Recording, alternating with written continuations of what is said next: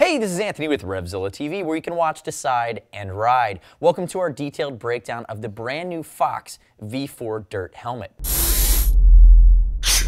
Now, the V4 is a brand new helmet from Fox. It is the successor to the V3, whereas in the past, your V3 was your top-of-the-end model. I have it here, right here to my left. This is the Monster Energy version. We've seen this helmet carry its weight for a few years now. Now, looking at the V4, this is completely redesigned. Your V3 was in the price point of that $300 to $400 range. Your V4 starting north of $500. What Fox has really done is they've completely redesigned this helmet from both a fit, protection, feature, ventilation standpoint. And in a second here, I'm going to walk through all of those different nuances. But if we really look at it, and the goal with this helmet was to build a helmet that was more exemplary of what a pro would expect, and something that can really play in the same pools of what you see from the high-end Shoeis, the high-end Arise. Now, this product's been going through extensive testing, and you're currently seeing this being worn by some of the pros at the Supercross level. So if we look at this helmet here, I have my flight carbon here to the right. I have my future red here in the middle. I'm going to take my flight carbon, I'm going to move it over here, and be sure to look for some of the graphic breakdowns we have that get into a little deeper.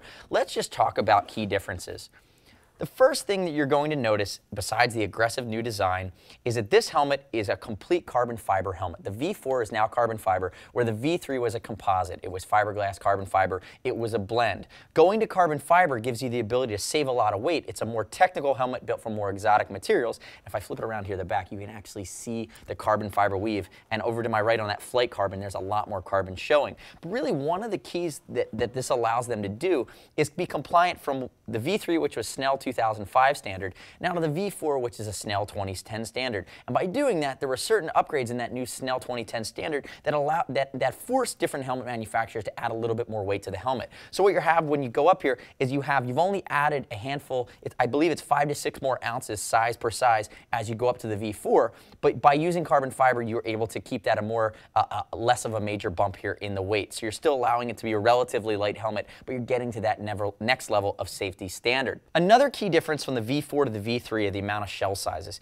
You're looking at 4 shell sizes for both the exterior as well as the EPS liner in the V4, whereas you only had 2 in the V3. That allows you to make a better fitting and more all-encompassing helmet for the right size of the rider's head without going overboard or having to use extra material. So going from a medium, you're only using the amount of material needed to create that medium size shell versus trying to make a smaller interior to fit a large size shell. And that again is a nice step forward. It allows for some weight savings as you're making more specific helmets.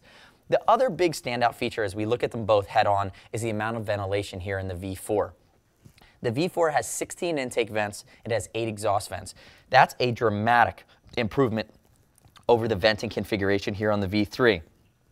So you're going to have vents that come in through the front, around the chin bar. One of the key new vent styles, and this is a really awesome feature, is here at the brow. Now, if I slightly tilt this up, you're going to see that these brow vents are open right here on the back. And what they do is they create this pocket of air along the top of the brow line. What that's going to do is it's going to funnel air in from the front, immediately directed down towards the goggles. So you're going to get great airflow into your goggles to try to help sweat evaporate, move fresh air through the goggle system, keep you from fogging, and just basically keep the airflow a little bit more airflow as it goes towards your face while you're riding.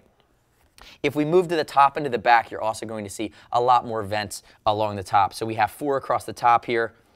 As we move to the back, a dramatic amount of Venturis here across the back. You have them down here below, near the neck roll. You have 4 across the top. It's just a dramatically different configuration. You'll also notice at the side, the way the peak sits. The peak is now integrated within the helmet. And if I turn them slightly like this, you can see the side profile in close up. And you can see that we still have the adjustability of the peak here.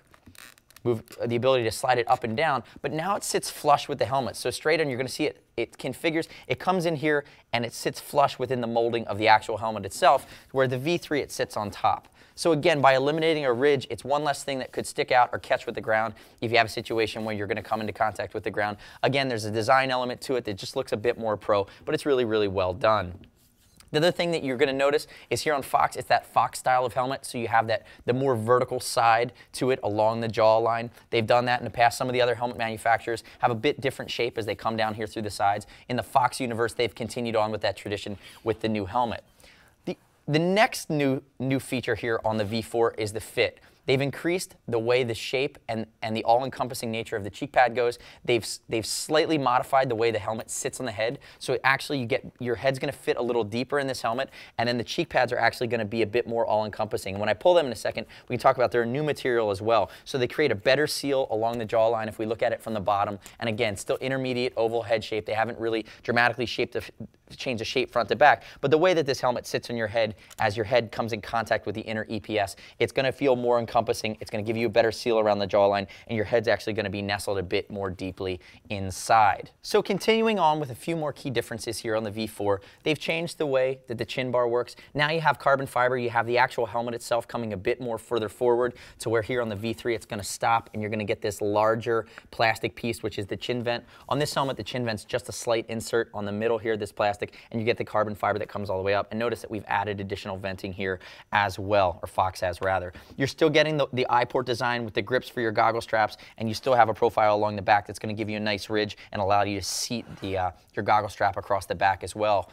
Another feature with the V4 that's going to be an upgrade over the V3, as I pull my donut over here, we've talked about the interior shell shape. Let's talk about the materials a little bit.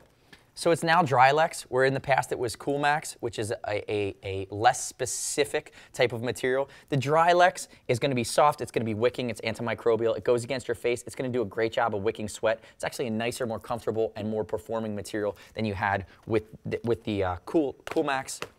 Pull this both sides out, you can see the cheek pad, the shape is slightly different, you can see the way that these fit. And then as I begin to pull the comfort liner out, you have 4 snaps. You're going to see the 3D shape of it. The shape is going to be different than the V3. So notice the amount of 3D to this comfort liner. So as I slide this over, you're going to see that a lot of the areas have big cutaways. There's no mesh there. What they're giving you a chance to do is get the most amount of direct venting to your head.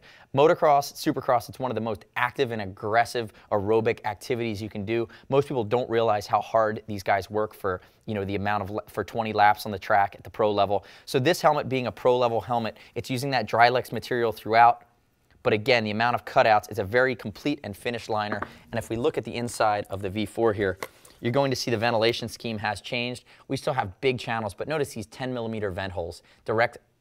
They completely vent from the outer shell, and they're going to flow air directly to the head, and those are going to line up with the cutouts in the comfort liner itself. And notice those channels that go all the way down to the base of the skull, and these are going to interface with these big Venturi vents here out the back as well. So when you're moving at high speed, you're going to get a lot of air in through the interior. It's going to cycle through your head, and then it's going to be sucked out through the back and create a great vacuum effect to keep you as cool and dry as possible.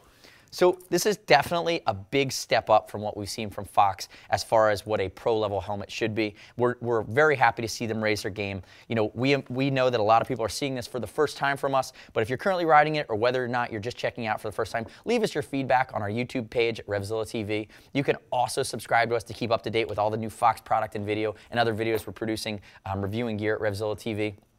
As always, we want to hear your feedback on Facebook as well. If you have any questions about the Fox V4, shoot us a line, see us at RevZilla.com or 877-792-9455. We have graphics available. There'll be replica graphics available as well. As always, it's over $39. We'll ship for free, exchange for free, no restock if you need to send it back. You can earn TeamZilla cash on every order at RevZilla over $100 to be applied to your next order. It's part of our loyalty program to save you some money in the long run.